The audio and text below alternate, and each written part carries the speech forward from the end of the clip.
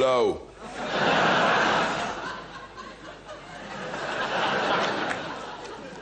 A lot of people say to me, Frank, I bet you're a lot more used to the short left up to the chin than you are to the iambic pentameter.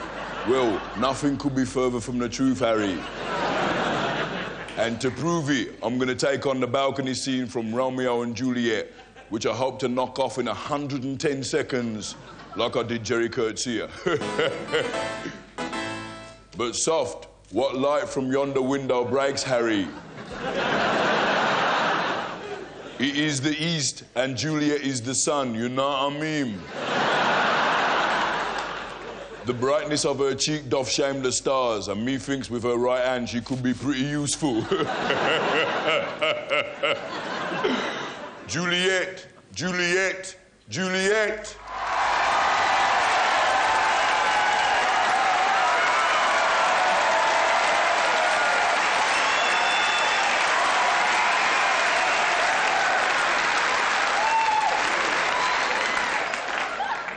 Oh, Romeo, oh, Romeo.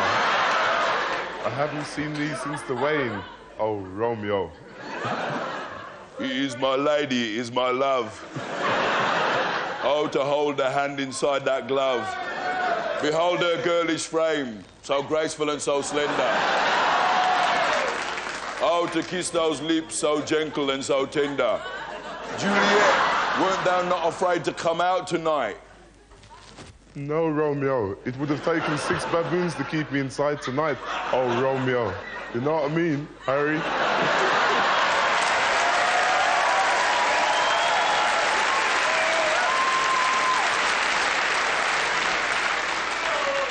Juliet, let us thank God that we are together tonight. Oh, Romeo, but we also have to thank my manager, Terry Lawless.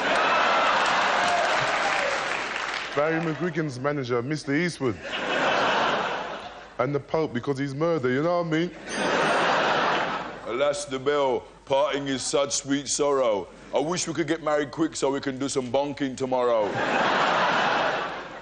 Oh, Romeo, I'll marry you, no doubt, because I've read it in the play and it said so.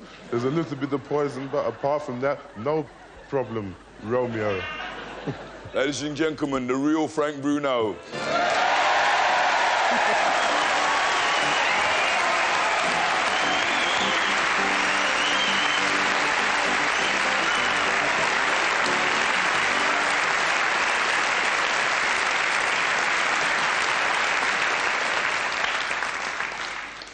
All the ad-libbing you did at the end, man, it was totally wicked.